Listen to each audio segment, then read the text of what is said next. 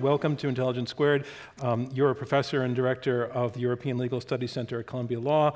You're also working on a new book. The title is The Brussels Effect: How the European Union Rules the World, relevant to our topic tonight. So I guess my question is, who is declaring the war, if there is one, against the US tech companies? So could we rather not say that there may be a civil war that the American companies are fighting on the European territory?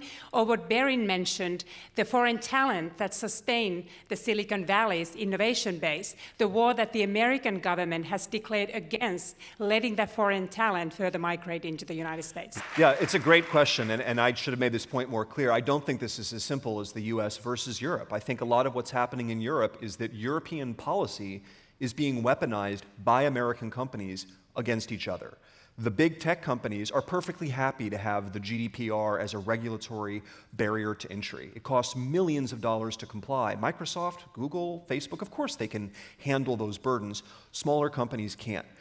In the United States, of course, we would love to have more European contributing to our economy. I'd be all in favor of that. The critical point here is that European policymakers are essentially waging war against digital disruption, against the dynamism that has defined the digital revolution for 20 years. And on the other side of that debate, it just happens that all of the companies, essentially, whose burden this is falling upon are American, because it's here in the United States that those companies have been able to take off.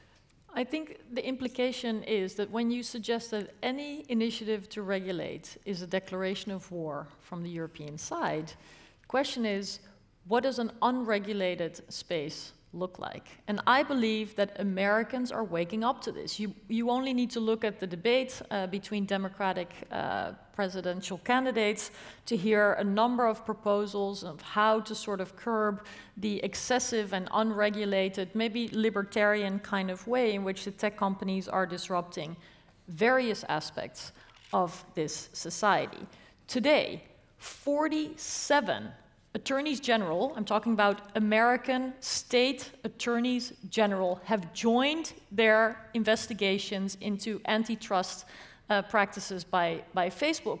This has nothing to do with Europe. Maybe Europe was a little bit ahead in understanding the disruption, maybe because it confronted the European system of, for example, social welfare and the right to privacy in a slightly different way than it did American principles.